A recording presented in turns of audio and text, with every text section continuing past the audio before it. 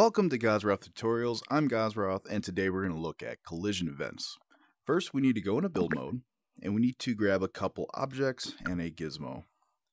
So first, let's grab a trigger and a script. And we need 3 cubes. We'll just duplicate this one. And in order to get set up, let's open this object panel, this object panel. We'll set this cube to non-collidable and place it inside our trigger so we know where our trigger is. And let's kind of place it so it's not too far away. And we'll have this cube here, this cube here. And in order to get collisions to work, we need to do a couple things. We need to open up our cube. This cube will be the one that we pick up and collide with the other object and trigger. So we need to set it to interactive and grabbable. And we need to go to more, set collision events from to both. Setting to both will allow us to have the cube collide with a player and with another object. So let's go down to object tagged and type in cube. Any object that is tagged cube will now fire off the collision events on the script that is attached to our cube. So we will attach script 1 to this cube. And then we can open this one. And the only thing we need to do is click on attributes, scroll down, and then type in cube. Close that. And then in order to get our trigger to work, we need to make sure enabled is on, trigger on, objects tagged, and then object tag cube. And since this is the cube that we're going to be going into this trigger, we need to make sure our attributes is also set to cube. We will leave our trigger open for now because we're going to need its blue pill later. We're going to change the name of the script to collision events. And we have several events we can pick from. We have when trigger is entered by object, when trigger is exited by object, when colliding with object, when colliding with object with info, when colliding with player, and then when colliding with player with info.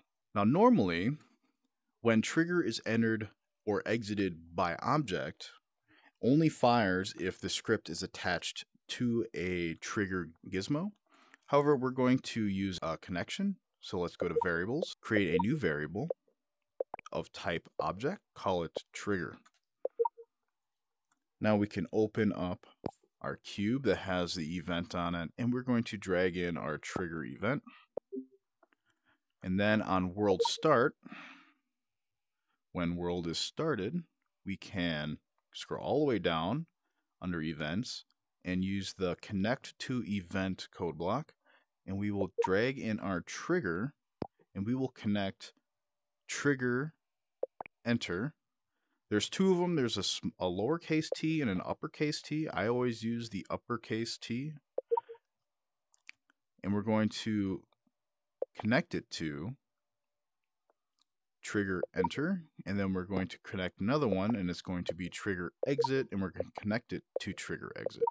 So this will allow us to fire off these events in the same script, even though the script is not attached to the trigger.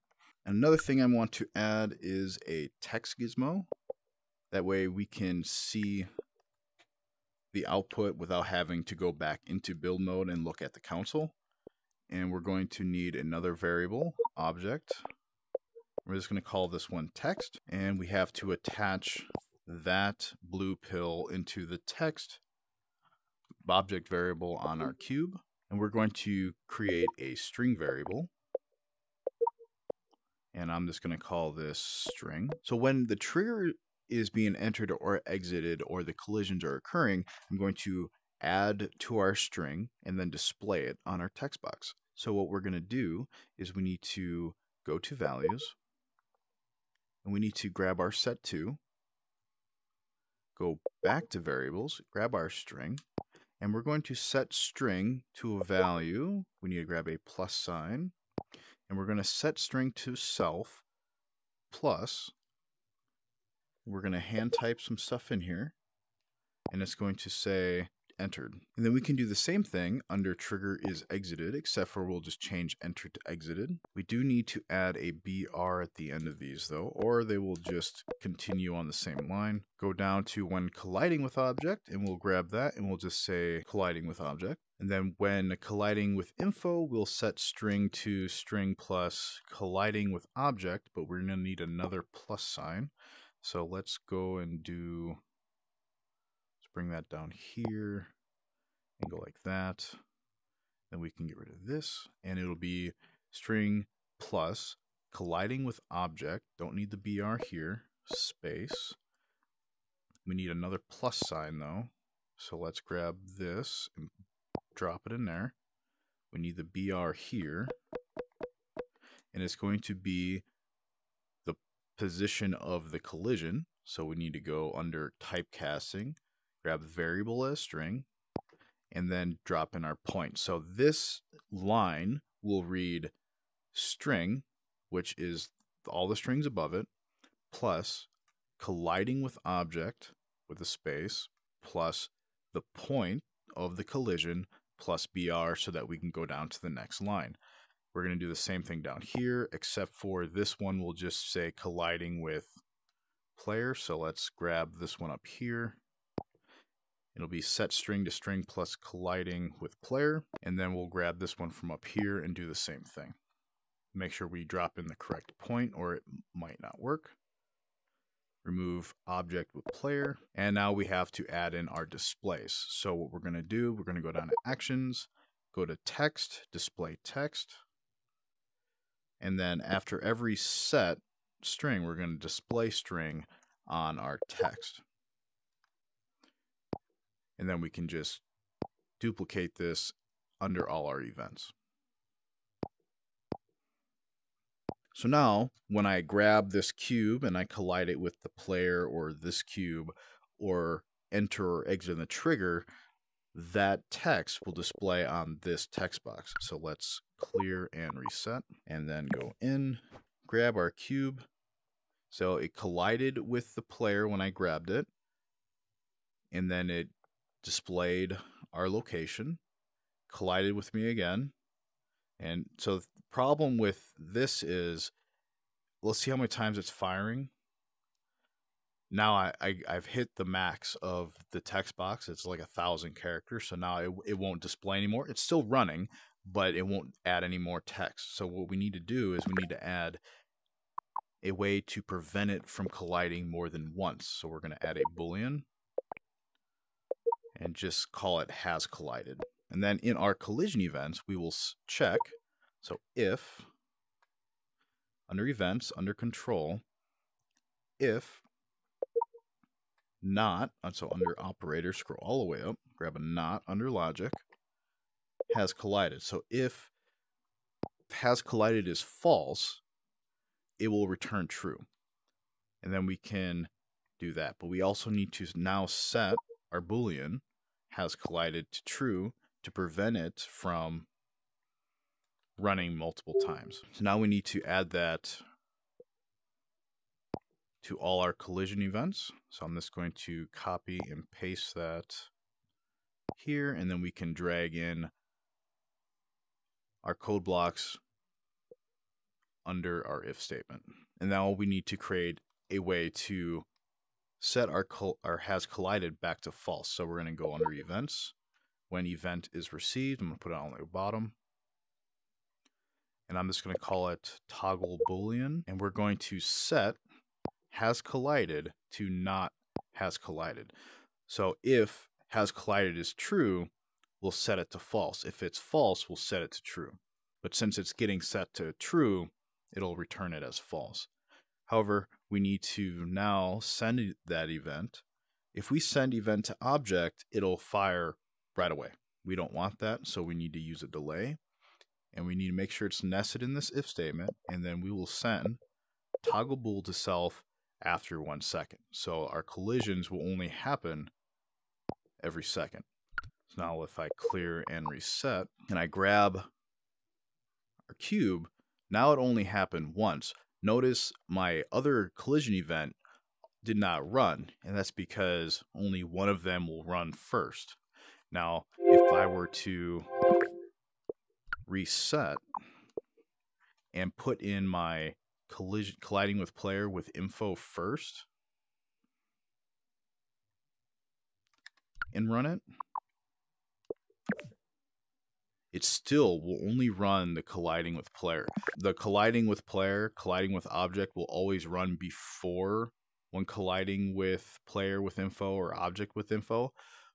You will probably never have both of them in your event at the same time, so that's not really an issue. So let's reset once again, go in, grab it, colliding with player, colliding with object, trigger entered, and then trigger exited. All right, so just so we can go over what we have done to the objects, the trigger, and the scripts, I'm going to go into build mode here, and we'll look at the trigger object. This is enabled, it's set to objects tagged, and then the object tag is cube, so any object that is tagged cube will fire off the events. The cube that is inside this trigger is the only thing is set to not collidable. That way we can just see where the trigger is. This cube has our collision event script with our trigger variable and our text variable attached. It is set to grabbable, and the only other change we made was cube in attributes, and under more, collision events from is set to both with objects tagged set to cube. And then our other cube here is just attributes tagged as cube. We can close these windows. And now if we look at our script, we have a couple variables that we have created. We have a trigger object, a text object, a string variable, and a has collided boolean. On world start, we are connecting our trigger objects, trigger enter and trigger exit events to our local trigger enter and trigger exit events, which are these. Now when you do these, you have to make sure that the variables that these events take are requested by these events. So when trigger is entered, we're setting string to string plus trigger entered with a line break. We're then displaying that string on our text box. When trigger is exited by the object, we are setting the string to string plus trigger exited with a line break and displaying string on that text box. When colliding with the object, we're checking if has collided is false. If it is false, we're setting it to true. We're setting our string to string plus colliding with object with the line break, and then we're displaying that string on text. We are then sending toggle bool to self after 1 second, which is all the way down, and all that does is set has collided to not has collided. When colliding with object with info gives us point, normal, and velocity. This is very useful, so you'll know the point of collision, the normal, and the relative velocity of the object on collision. We're checking if has collided is set to false. If it is, we're setting it to true. We're updating our string variable with colliding with object plus the point of contact plus a line break. We are displaying that string and then sending toggle bool after 1 second. Same thing with colliding with player. We're checking if has collided is false, setting it to true, setting our string to colliding with player in a line break, displaying that string, sending toggle bool after a second, and then again when colliding with player with info, it's the same variables that we are given when colliding with an object with info. If not has collided, so if it's false, we're setting it to true, we're updating our string variable, we're displaying string on text, and then sending our toggle bool to self after 1 second. That is all I have for object collision. If you have any questions, comments, or concerns about the video, or have suggestions for a future video, please let me know in the comment section below. Also, if you liked the video or if you learned something, don't forget to like, subscribe, and hit that notification bell so you're notified for all my future videos. I am trying to come out with a video every Monday, so that is my current schedule. I have been pretty faithful to it so far this year. And yeah, thanks for watching and have a good one.